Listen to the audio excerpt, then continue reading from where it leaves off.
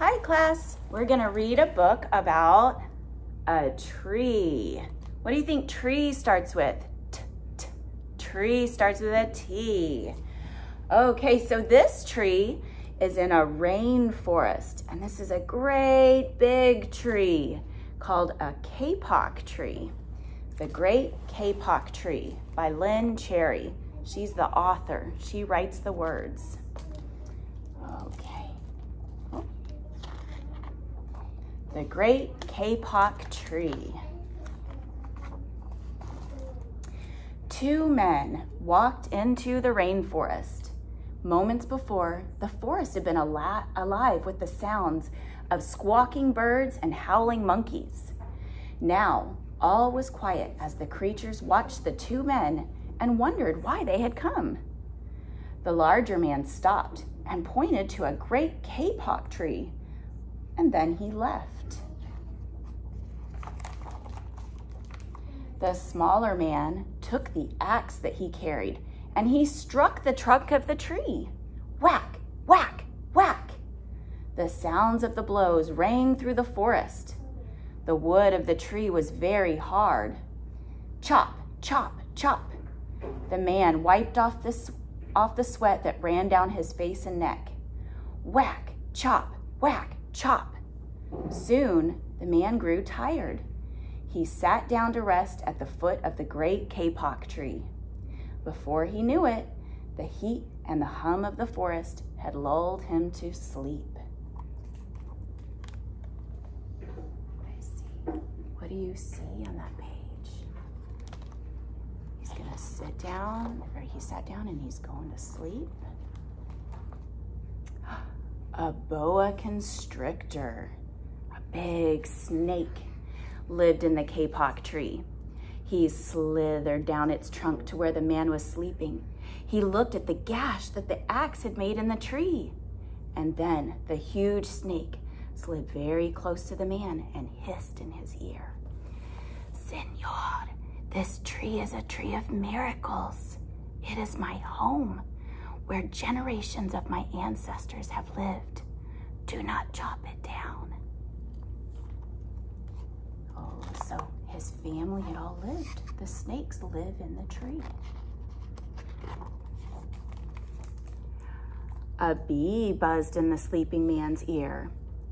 Bzz, senor, my hive is in this kapok tree, and I fly from tree to tree and flower to flower collecting pollen.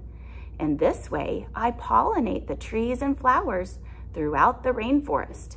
You see, all living things depend on one another. Oh, did you hear that? We need the bee. Do you remember how the flowers make new seeds? The bee helps them do that. He helps them do that. And if the bee doesn't do that, then it won't make new seeds, and he lives in the tree. A troop of monkeys scampered down from the canopy of the kapok tree. They chattered to the sleeping man. Senor, we have seen the ways of man. You chop down one tree, then come back for another and another. The roots of these great trees will wither and die, and there will be nothing left to hold the earth in place. When the heavy rains come, the soil will be washed away, and the forest will become a desert. Oh, so the monkeys live in the trees. They need the trees. And they say that the roots that go down into the soil, down into the dirt, help hold everything in place so that it doesn't get washed away by the rain. Oh, a toucan? Do you see the toucan? What do you think toucan starts with? T. A toucan and a macaw and a cock of the rock flew down from the canopy. Squawk! Senor, squawked the toucan, you must not cut down this tree. We have flown over the rainforest and seen what happens once you begin to chop down the trees. Many people settle on the land. They set fires to clear the underbrush, and soon the forest disappears. Where once there was life and beauty, Only black and smoldering ruins remain.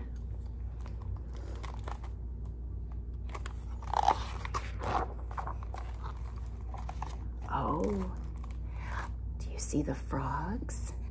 These are called red-eye tree frogs. And you can see down here, the poison dart frogs. I'm not quite sure what all of them are, but you can see the red-eyed tree frogs. A bright and small tree frog crawled along the edge of a leaf. In a squeaky voice, he piped in the man's ear. Squeak, senor, a ruined rainforest means ruined lives, many ruined lives. You will leave many of us homeless if you chop down this great kapok tree.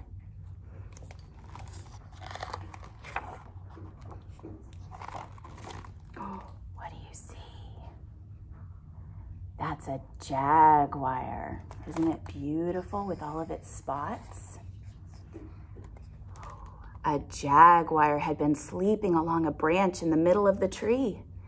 Because his spotted coat, his spotted fur blended into the dappled light and shadows of the understory, no one had noticed him.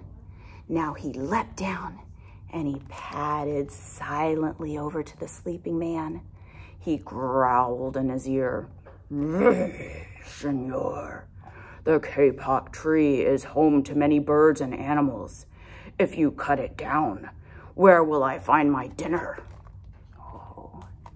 So he doesn't eat plants, does he? He has sharp teeth so that he can eat meat. He can eat other animals. And if all the other animals aren't there, then he won't have any animals to eat.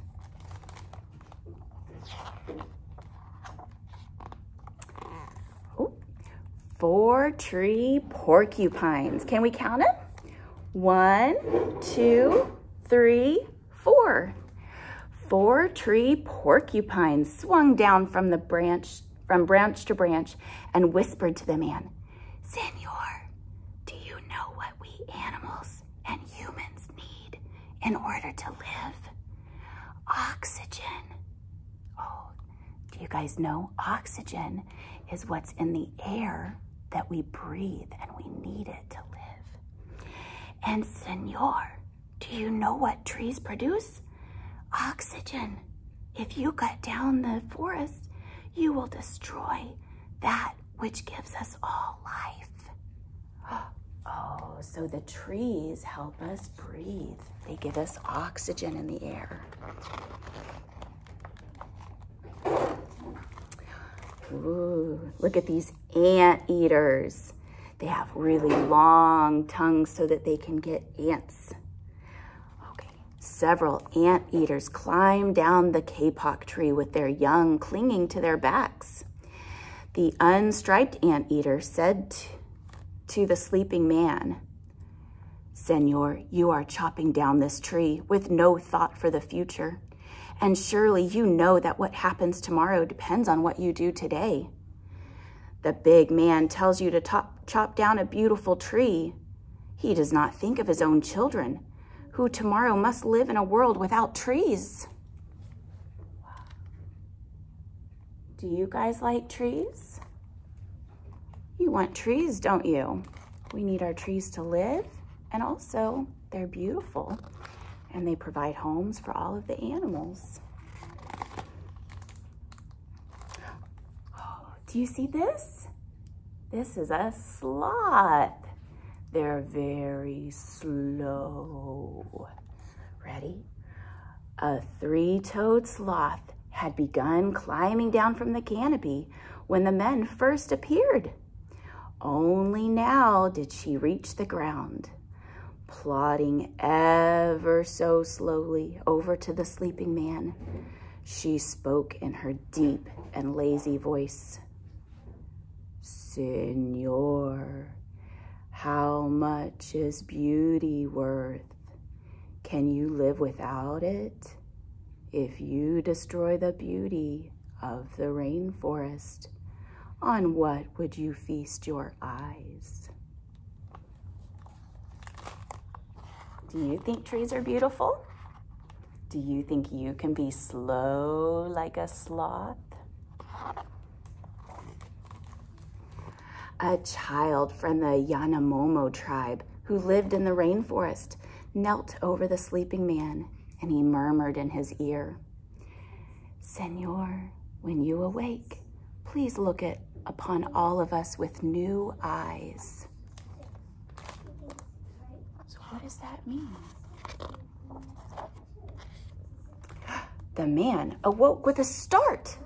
Before him stood the rainforest child, and all around him staring were the creatures who depended upon the Great Kapok Tree. What wondrous and rare animals they were! Look at all of those different animals that depend on the rainforest, and so many more.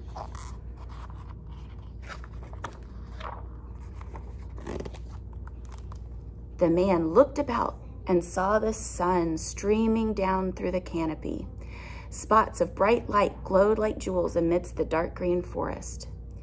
Strange and beautiful plants seemed to dangle in the air, suspended from the Great Kapok Tree.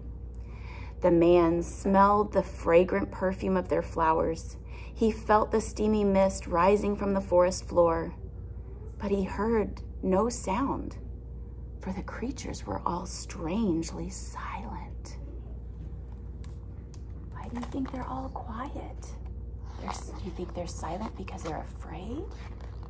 Or do you think because they're waiting for him to do something? The man stood and picked up his axe. He swung back his arm as though to strike the tree.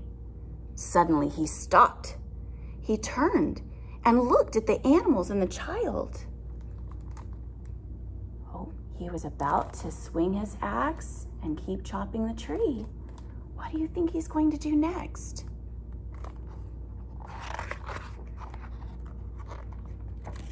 He hesitated. He waited for a second. Then he dropped the axe and he walked out of the rainforest. So what did he choose to do? He chose not to chop down that great kapok tree, didn't he? Do you think that that is treating your neighbor as yourself by helping take care of the trees and the rainforest? He was helping all of those different animals, wasn't he? And helping the whole world. The Great Kapok Tree. Bye, class.